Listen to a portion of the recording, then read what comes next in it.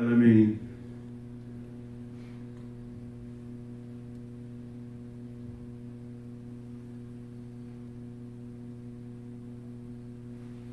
Allahu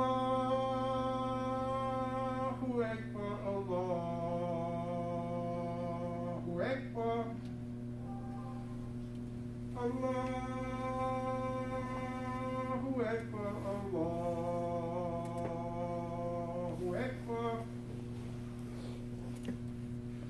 Ashhadu ilaha illallah.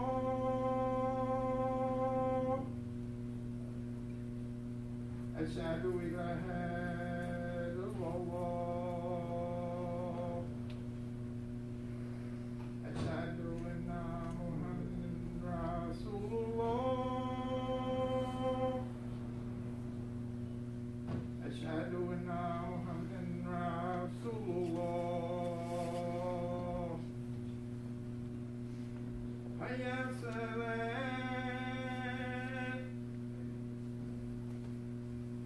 Hayya salat.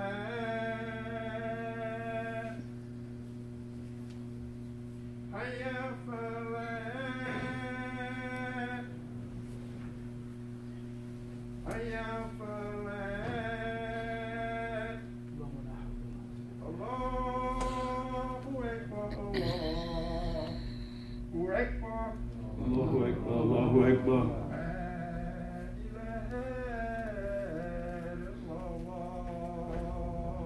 La ilaha illallah Muhammad Rasulullah. Bismillahir-Rahmanir-Rahim. Alhamdulillahi Rabbil Alameen.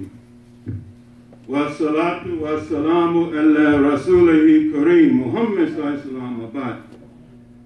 With Allah's name, the merciful benefactor, the merciful redeemer, most gracious, most merciful, the beneficent, the merciful. Alhamdulillahi Rabbil Alameen.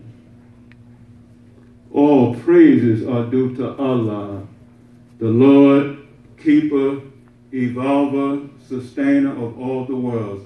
Rabbil Alameen, the caretaker, the nourisher, the evolver, the keeper, the Lord, they loosely translate. Rabbil Alameen, of all the worlds. Wassalatu, and may the prayers. Wassalamu, and may the peace.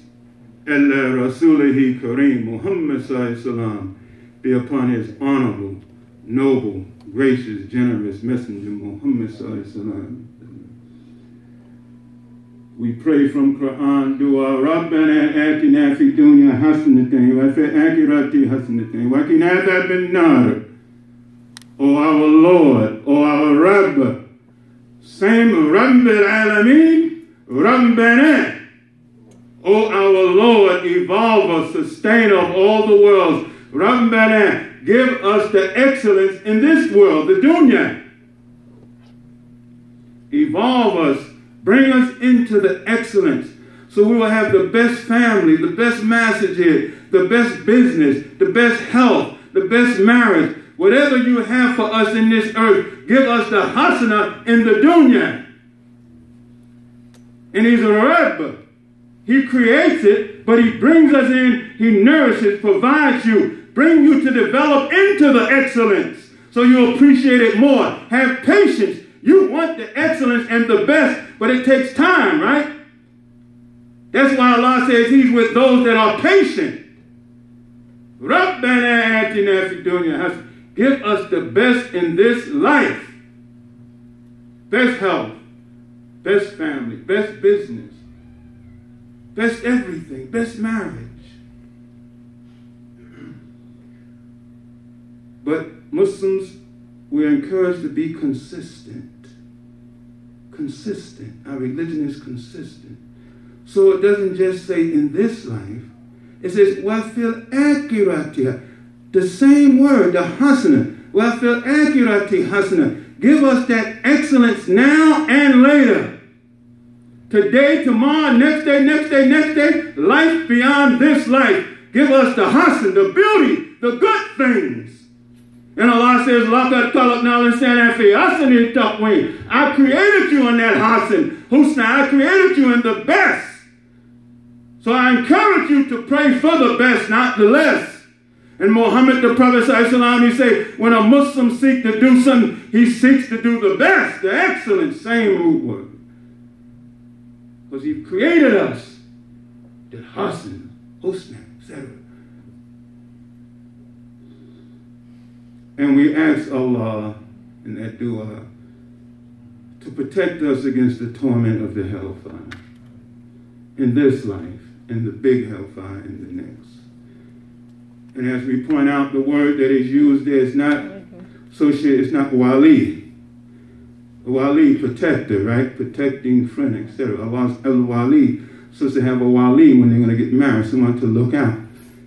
But here, although they translate it as protect us, is waqiyah, associated with taqwa. Rabbana atina fid dunya hasanatan wa fil akhirati hasanatan waqiyah, taqwa, a consciousness. Bring us into a loving fear of Allah, righteousness, goodness. So when we pursue this world, we want the best, but we don't want to do it at any cost. We want to have the right mindset, the right spirit when we go after this world. So we don't lie, we don't oppress people, we don't deny others for us to get the best. So we say, give us the best, but give us the right mindset that will help protect us. And Allah says in several places, particularly when it concerns Ramadan, He says, fasting is prescribed for you, like it was prescribed for those before you, لَأَلَّكُمْ تَتَّقُونَ, so that you will come into this taqwa that I put inside of you automatically. And Allah says in Surah Shams, وَنَفْسٍ وَمَا سَوَاهَا, that I've leveled your soul, فَأَلْهَمَهَا فُجُورَهَا وَتَقْوَاهَا, and I've enlightened it with a desire to come out of darkness, but also a desire for righteousness, taqwa. So in that dua, it's powerful that we want to pursue this world with the right spirit. And we want to look to the akhirah with the right mindset as well. That we won't neglect our responsibility, just look into the future, right? Like some had told us, just look to the after state while they getting all the real estate. No, we want the real estate and the after state and the best. Alhamdulillahi Rabbil Alameen. Lot in the dua. So we pray that Allah, the Most High, will accept our Juma'h today, Khutbah and the Salat, and cleanse our hearts and our minds, that our intentions will be clean, good, and honorable. And always, as we remind ourselves from Juma'h, Allah says first in Quran, in Surah Juma'h, Surah 62, the first ayat, which gives us the reason for everything else, for closing the business and coming and all of that. That's established in the first ayat. Bismillahir Rahmanir Rahim. Yusabbihu lillahi ma fi samawati wa ma fil ardi, Malikul Qudusul Azizul Hakim. That whatever is in the heavens and the earth do glorify Allah. That's Surah Juma'h. So once you come into that mindset, man, and you understand why on the other end, shut the business, think on Allah, because Allah says whatever's in the heavens and the earth do glorify Him as what? El-Malik, the sovereign ruler. I'm going to shut down everything, although naturally I do this. I'm going to shut down because I have to glorify Allah in succinct with whatever's in the heavens and the earth. We're not out of succinct. Allah created it all, right? So Juma'h is a sign of us being in succinct with what? Khalaqa samawati wal ard, that bil haq. Allah say He created the heavens and the earth in truth. But in the Surah Juma'h, yusabbihu lillahi, whatever is in the heavens and the earth, sun, moon, star, trees, ants, birds, dogs, trees, whatever, virus, this, that, all of that is not independent. Allah says, I am El-Malik. This is my kingdom. So it's all glorifying it in His own way. And Allah says that, right? There's not a crawling creature, no birds with its wings, that doesn't worship Subhanallah. know his mode of salat. It says, Al-Malikul Qudus, the sovereign ruler, the king. And as Al-Qudus, the Holy One, the source of righteousness and holiness. Allah Qudus, Al-Qudus. Al-Aziz, mighty, powerful. And the all-wise, Al-Hakim. And Allah says, Muhammad the Prophet ﷺ, he tells us, so we went from Quran, what Allah says of Juma'h, and then we know on the ayat 8, 9, it says shut the business and all of that. But this is why. Once you have that concept, no problem. And in the second ayat, it says, it is he who raised up from among the Ummiyin, Rasulun minhum, a messenger from them to recite his sign, Zakihim, and to purify them, yu'allimuhumul kitaba wal hikmah, and to teach the book and the wisdom whereas before they are of the Daleen. That's the second ayat of Surah Juma'h 62. So glorify Allah, right? And then it mentions the messenger. That's what the Juma'h is established. Glorifying Allah, acknowledging Muhammad the Prophet who Allah chose to establish it. And it's done in the way of Muhammad the Prophet. When you got that, nobody, you get that? This is why you close the business when the time for Juma'h is made, right? And it says, and you'll search yourself and start thinking on Allah, etc., right? But Muhammad the Prophet, he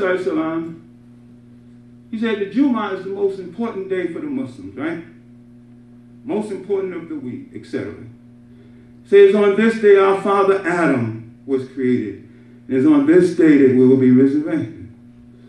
And he says that on this day, the angels attend the Juma'ah.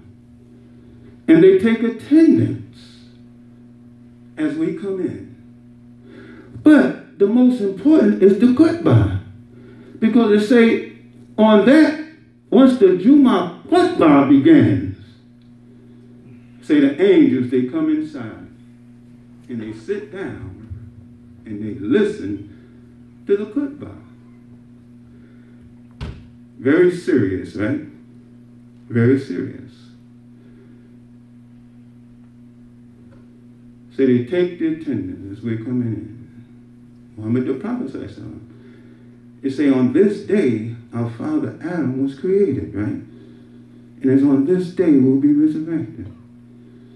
And you know, Allah says in Baqarah and other places, when he created our father Adam, what did he say? Allah says, to the angels. Malaikati. We said, cool. When he said to the angels, Jailun fil ardi khalifa.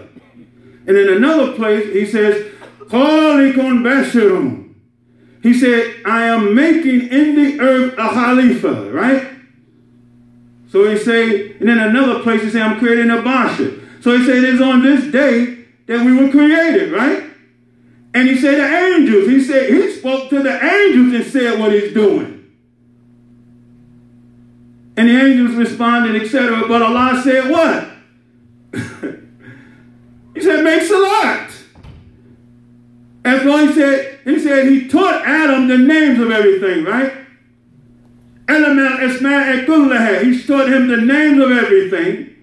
Then he told him to inform the angels. Then after that, he told the angels, make sujood, ijma'in, all together, make sajda to Adam. The angels. And it say, all of the angels make sajda. Except Iblis, who was a jinn. He was among the angels, but he was a jinn. Free will. Leader of the angels. And Allah said to him in another place, it's Juma'h on Friday. He created us on Friday. But the point is the angels made sajda.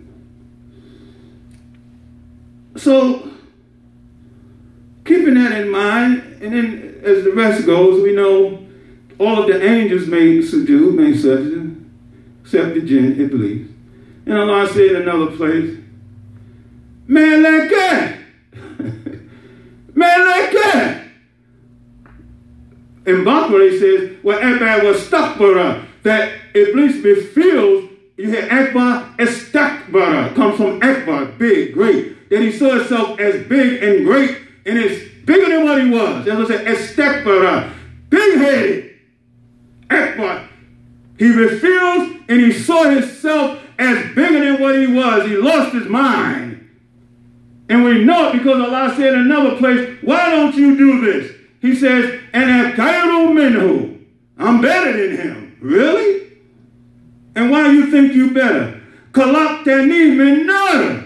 You created me from fire. Khalaqtahu min tin. And you created him from mud. I don't have to. See, you see himself bigger. You're talking to Allah. Allah knows what he created. So it says, on this day, Muhammad the Prophet said something how important the angels. And he said, it's the same when we was created. The angels was present, right? Because Allah said to them, I'm making a Khalifa, Adam. Angels present, just like him. And in another place it said, Ejma'in, Juma'h. Make all together, not one at a time. Make sajda all together. Well, anyway, Allah says, now he draws the angels' attention to what he's doing because there's several reasons. They said, you want to make bloodshed and all that. They said, but we've been glorifying your holiness, right? Praising you and glorifying your holiness. But Allah is so, we want to say, thoughtful, considerate, whatever terms we want to use. He could have just created us and not said nothing to the angels, right? But this is wisdom. The angel's role was going to increase. So he's letting them know I'm making something, but your response, yes, you're glorifying me and praising me. You're doing all the wonderful things. But when I bring this creature into being, your role is going to increase, right? Because now you're going to be assigned as an angel of death, right? You're going to be an angel of revelation to bring Quran, Jibril, right? You're going to be an angel to do this. You're going to be an angel on that brother's right, on that brother's left. You're going to be assigned to be on these human beings left and right. You're going to be a recording angel of their life, right? So their role is just them with Allah. Subhanallah, subhanallah. Well, I'm bringing in a new creation, and it's going to impact on you. And you know how we go on him and say, why did you do that without telling me? I'm always the last one to know. We know that conversation, right? So Allah didn't do it. Allah called them together and said, this is what I'm going to do. And now what do you get? You get the angel Mikael, right? Jibril, bring the revelation. Harut and Marut, right? You get all kind of different angels now, right? And their responsibility is to bring revelation, to record. Then Allah says this concerning us. On the night when Quran was given to Muhammad the Prophet, he says, تَنَزَّلُوا مَلَائِكَةُ وَرُوحُ فِيهَا بِإِذْنِ رَبِّهِمْ مِنْ كُلِّ أَمْرٍ. That on that night, Laylatul Qadr, therein comes down. It doesn't say Nazala came down, that they constantly come down every Ramadan night of power, right? It says Tanazalu, meaning it's consistent. It doesn't say Nazalat, they came down. It says Laylatul Qadr. Wa ma adraka ma Laylatul Qadr, right? Laylatul Qadr Khairun min alfi shahr. What will explain to you what the night of power is? Laylatul Qadr Khairun min alfi shahr. The night of power is better than 1,000 months. Well, what happens? Tanazzalu malaikatu waruhu bi'ithni rabbihim min kulli amrin. Therein comes down the angels and the spirit by the permission of their Lord, obeying every assignment. That's Quran. So he's telling them, and so it's your responsibility. You're going to have more to do than here just praising me like this. No, I'm bringing a creature. And he didn't tell them they was wrong. When they said, what you going to cause when it's called mischief and bloodshed? Yeah, that's part of your responsibility. People are going to be dying. You're going to be the angel of death, like I say, when the angel pulls the soul out, right? So, angels. Alhamdulillahi Rabbil Alameen. So, in Surah Al-Fatir, Allah says this. Keeping that in mind. Surah 35, Al-Fatir. Bismillahir Rahmanir Rahim. Alhamdulillahi fatiri samawati wal ard ja'ilil malaikati rusulan uliya ajnihatin. Listen, mithnani, that praise be to Allah, the originator of the heavens and the earth, right? That's what it says. Who made ja'ilil malaikati, angels with wings. Two, yes. Mithnani, yes. With the last, three, well, who made angels with wings, 2, 3, and 4. The originator, who made them with wings, 2, 3, and 4.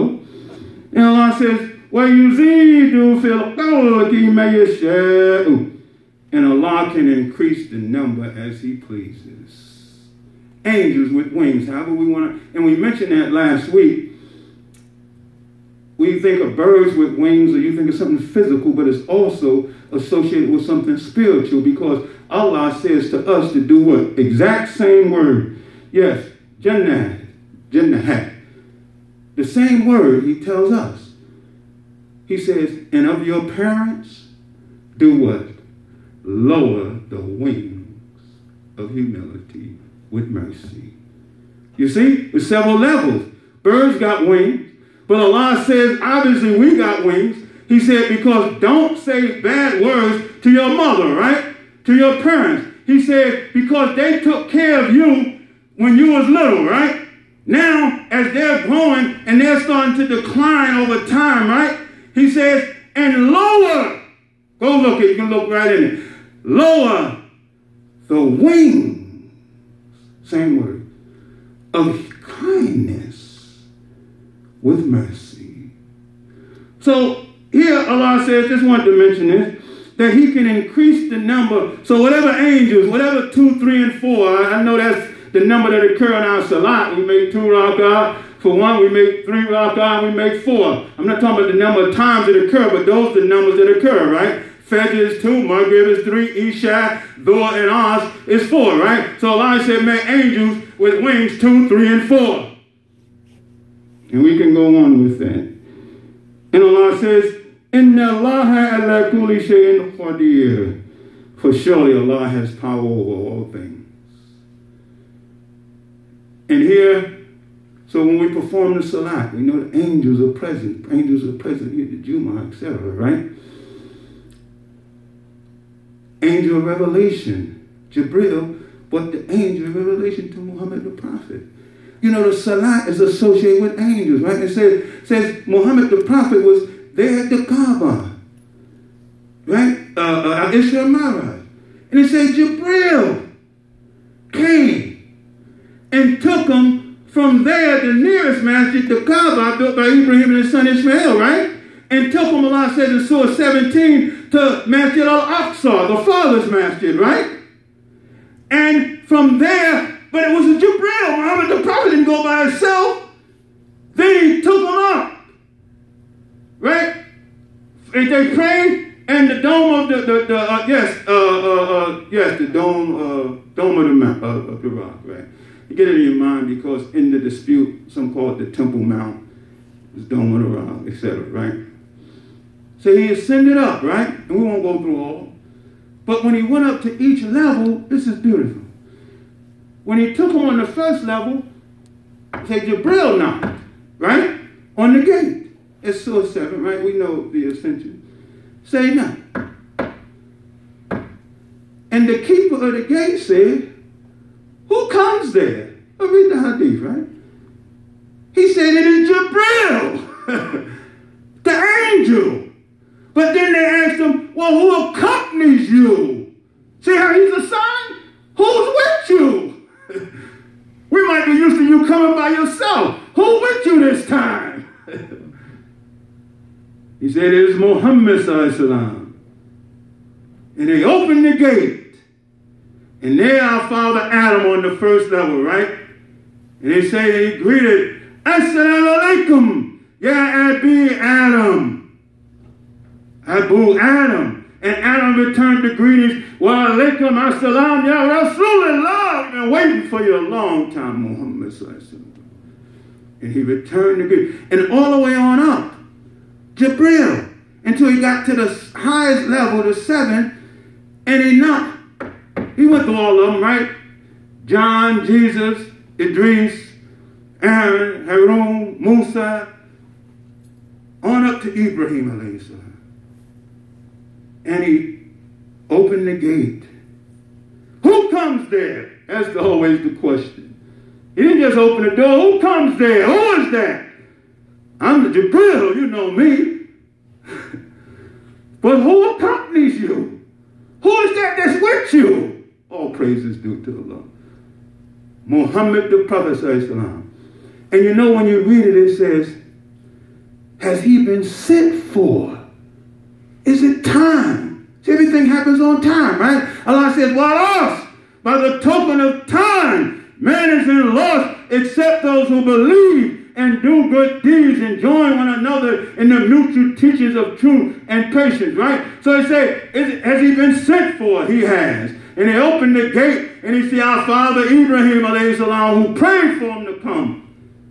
And he greeted him, Assalamu alaikum ya Abu Ibrahim alayhi salam. And Ibrahim returned the greeting, Wa alaikum assalam ya Rasulullah. We've been waiting. I prayed for you when I built the Kaaba. Read that. Say when him and his son Ishmael raised the foundation of the house, they prayed for Allah to accept the prayer, right? But also to raise up that. Raised up from among them a messenger from them to teach them the book, the wisdom, etc. So Ibrahim prayed, and now he gets a chance to meet Muhammad the Prophet sallallahu alaihi wasallam. And you know the saying is, it's so beautiful. The higher up you go, the broader your vision, right? The higher up, the broader.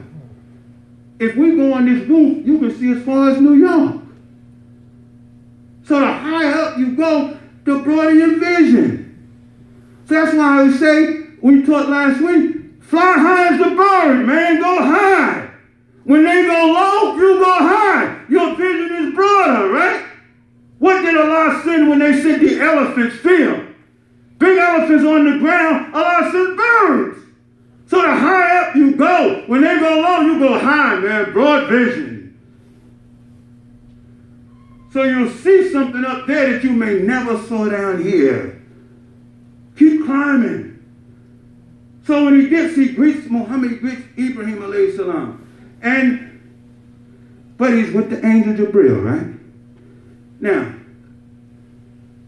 he gets the salat, right? The salat comes down from the ascension. Goes down, goes back, forth. Then he comes down. But who took him up there? The angel.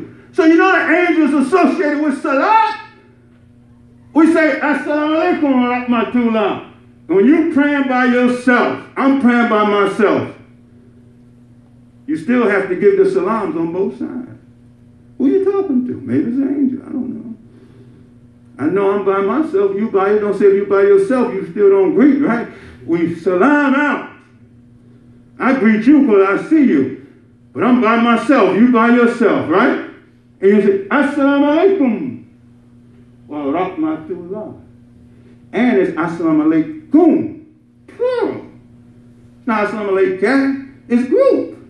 Assalamu alaikum wa rahmatullah. You're going. Assalamu alaikum wa rahmatullah. And we're taught we can go straight to Quran. There's an angel on the right, angel on the left. So, now, my point is, the angel is going up. But he's made, understand this, these angels are there to assist us. The angel come and don't come here and get the Khutbah. The angel come and listen to the Khutbah. Keep it straight, Mustafa. The angel took Muhammad the Prophet up. The angel brought the revelation, right? The angel had to make sajda, right? To Adam. So after that, he comes down with the salat. And he meets Moses, go back and forth. But alhamdulillah, we know the salat came down from the ascension with the angel. So Muhammad the Prophet say, it is on this day you create, on this day you'll be resurrected. On Yawm al-Juma'h. So, before we close first part of the Khutbah, Allah says, and you never know what they look like. Some you see, spiritual being. You could be functioning as an angel, you don't even know it. Because Allah uses signs, and we know because Allah says, and we won't stay there, Allah says, oh, here's 2 points. Muhammad the Prophet was sitting with companions, right? And they said, a man walked up in all white. And he asked him a few questions, right? And when the man left, his companion said, who was that man? He said, that was Jibril, who came to teach you your religion. And Allah says, when the angel appeared to Maryam, say he appeared in every way looking like a man. You never know who you're talking to. Always be kind. You never know how to test this. You don't know if a human being, angel, this thing, that. That's just something we don't comprehend. How you functioning, right? So be kind. You never know, right? You never know what test this brother is bringing. You never know what this person is bringing in that capacity. You don't know. So anyway, without standing there, I'm standing here in Al-Fatir, the originator.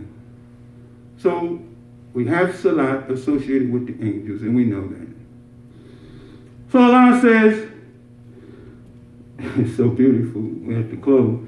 He increases it, the number, as he pleases with their power, wings, power, whatever you want to go with that. And he has power of all things. And